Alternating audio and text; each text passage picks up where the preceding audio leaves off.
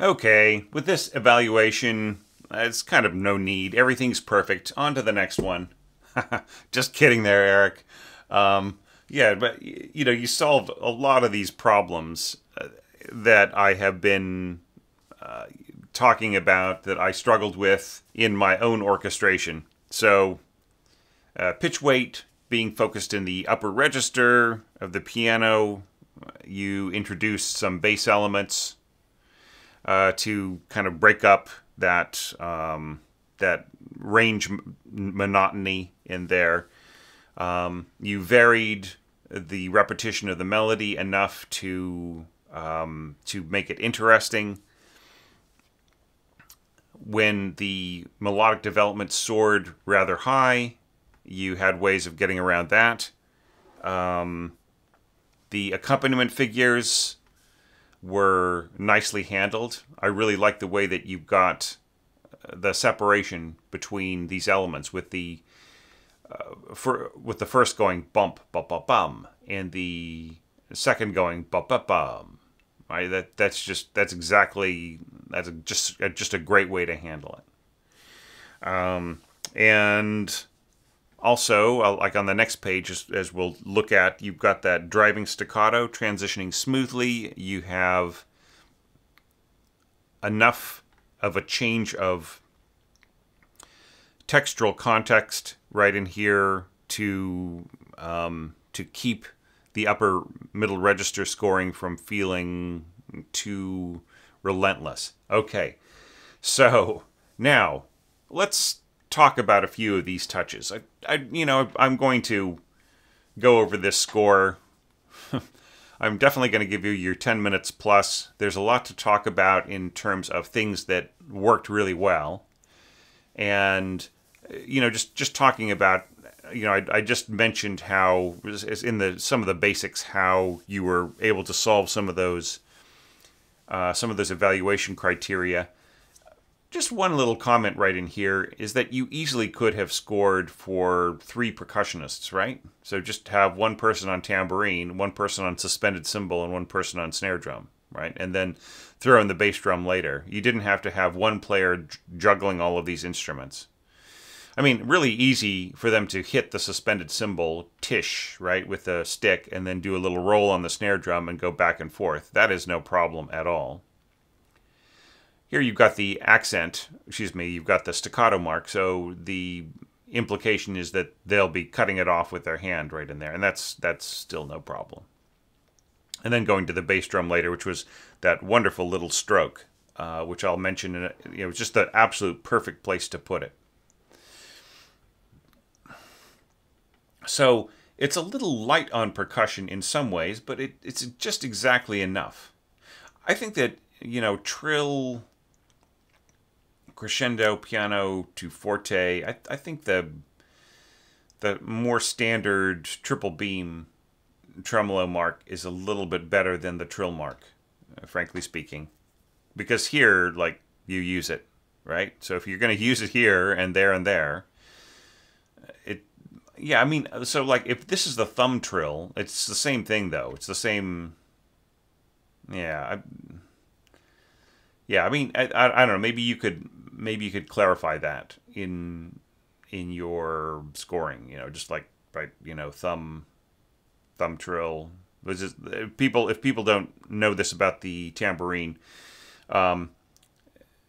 you can make the shakers. You can make the instrument vibrate in a way that rattles the shakers, the little discs inside the tambourine, in a couple different ways. Of course, one is just like with your wrist. You can just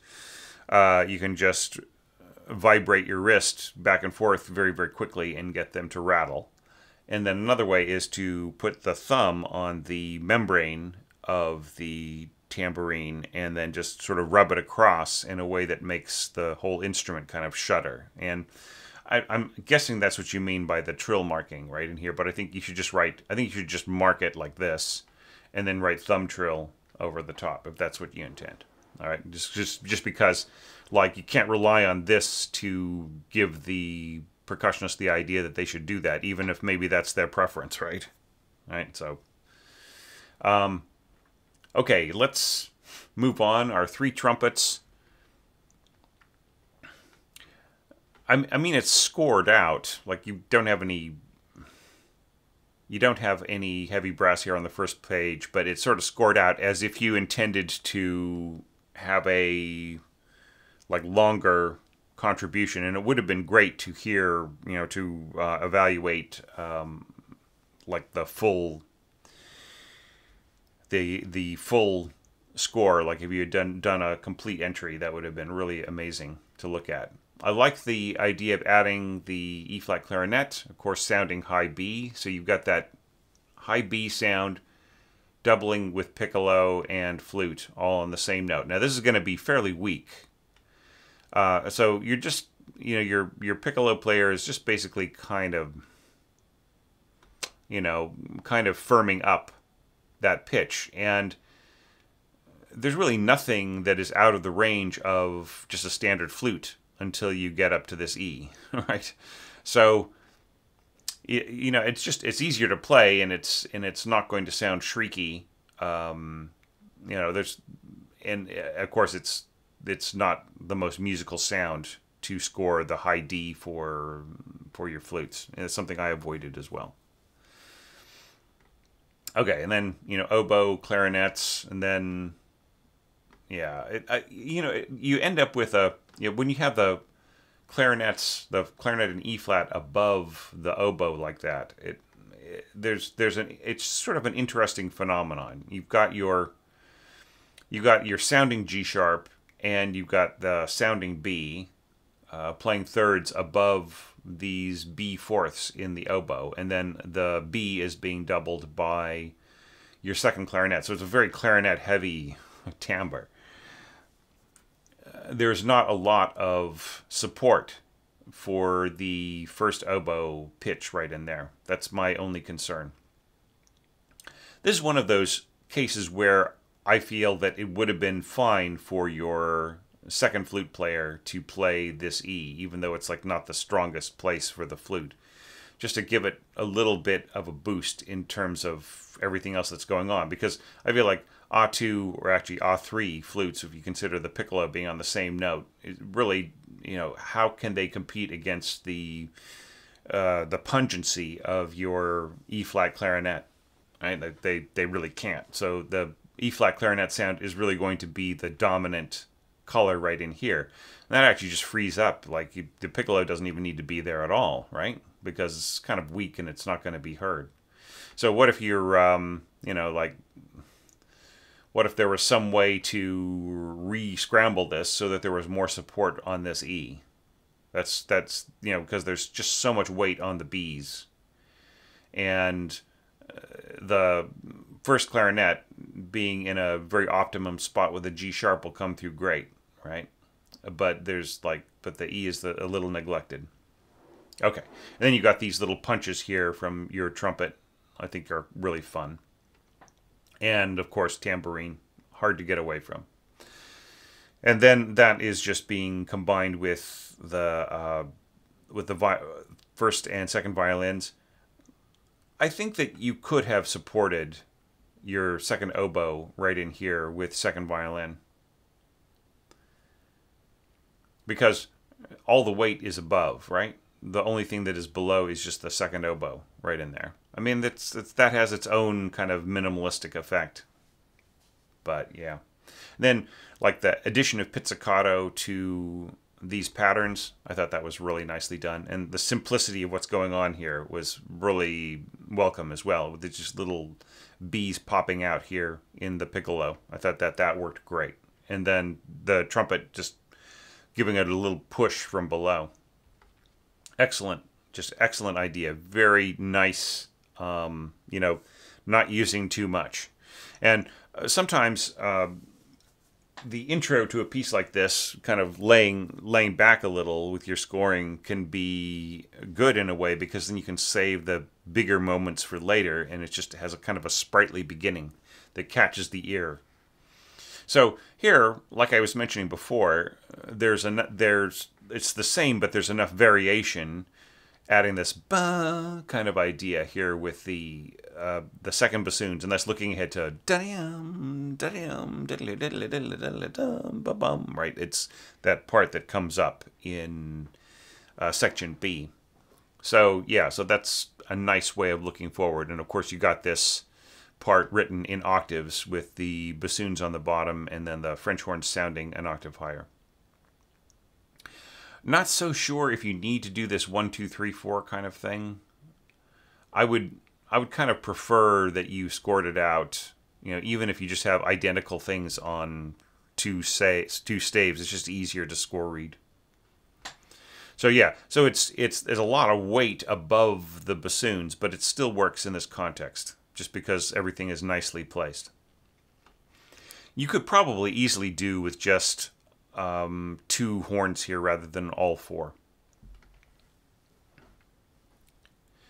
Yeah, and then your third trumpet pushing up once again to support. You know, there's kind of no need for that third trumpet player to play something that the first trumpet player should be doing. I think this came up in another score. And I think that I would trust the first player more in this situation. No detriment to third trumpet players who I've given very, very tasty lines, but ones that were really, really appropriate to the third trumpet player's job of being a support player, right? So, I mean, kind of fun to trade off, but unless like the third trumpet player was on flugelhorn and you wanted some sort of, exposed contrasting solo, there's kind of no need for the third to be taking the part, in my opinion. And this is nice, this push right in here from the timpani, and supporting what's going on in the strings, right? It's kind of giving the strings more teeth right in here in their support role of what's going on here in the clarinets, right? And then just all of this lovely playing along with the trumpets right in here, and the clarinets working their way down. It's just really, really fun, really great scoring, great. It's just something that I did not even consider, and it's really great to see in another part. And that leads us to our little section that leads to the next part. And I felt this is one of those things where the chord at the end was so tasty, and that I was thinking, oh man, it's just like that. The scoring right in here is the basis of section B. Why did you stop? Right? I would have loved to see where you went with it, even if you weren't going to have me evaluate it. It would have been nice to just see it like a bar or two. See, not that I should encourage people to be adding more than they're supposed to. Typically I would get, I've gotten many scores that at like the minim or semi-brev level where the orchestrator has orchestrated the entire score, right? And this is one of the reasons why I opened things up to having me evaluate any section, right? So if people wanted to, they could orchestrate the entire thing, but have me look at the last section instead of the first section, as I'm probably going to start repeating a lot of what I say when I start to see a similarity between approaches.